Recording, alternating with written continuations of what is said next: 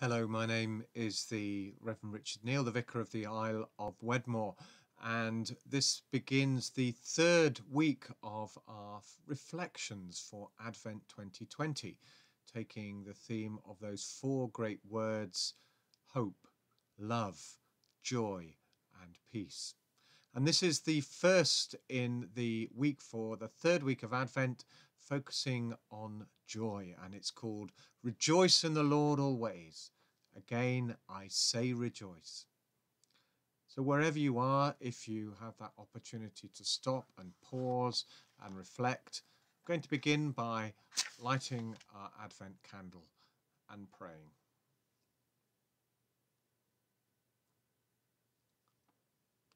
Lord Jesus, light of the world, John told the people to prepare, for you were very near.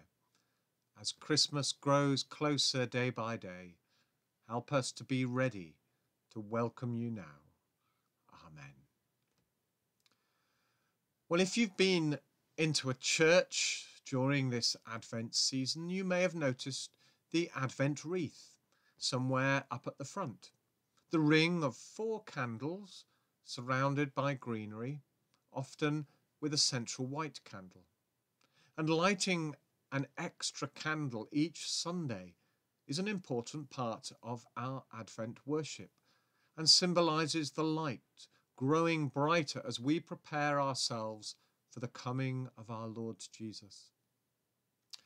They are usually purple candles, the Advent colour, but I wonder if you have ever noticed that often one of the candles might be pink. It's a brighter, softer colour, and this candle is lit on the 3rd Sunday in Advent, this year December 13th, the Sunday just past.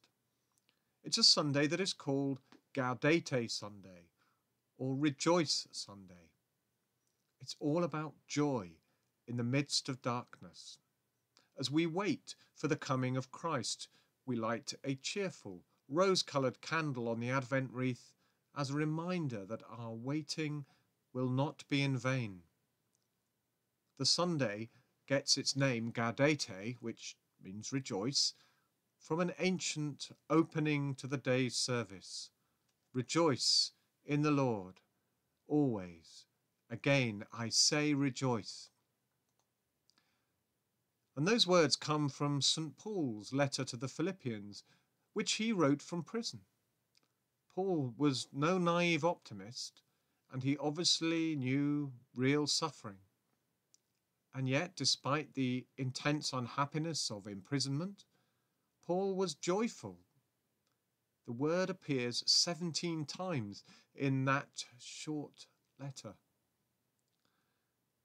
Against the backdrop of this terrible year, as the case lists and fatalities and economic woes and separations continue to rise, we may not feel much like rejoicing. But the great Henri Nouwen wrote about how joy can persist in even the saddest times. While happiness is dependent on the external conditions, Nouwen writes that joy is something deeper. It is, he writes, the experience of knowing that you are unconditionally loved and that nothing, sickness, failure, emotional distress, oppression, war, or even death can take that love away. Reflecting on his own experiences of the commingling of joy and sorrow, Nouwen continues, I remember the most painful times of my life as times in which I became aware of a spiritual reality, much larger than myself, a reality that allowed me to live the pain with hope.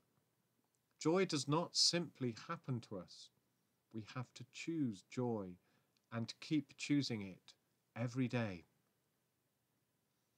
Our celebration this week and at Christmas is a countercultural declaration that even in sadness we rejoice, because our hope is in the one whose birth we will celebrate in a few days' time, the one who is stronger than death, Jesus, Emmanuel, the Christ.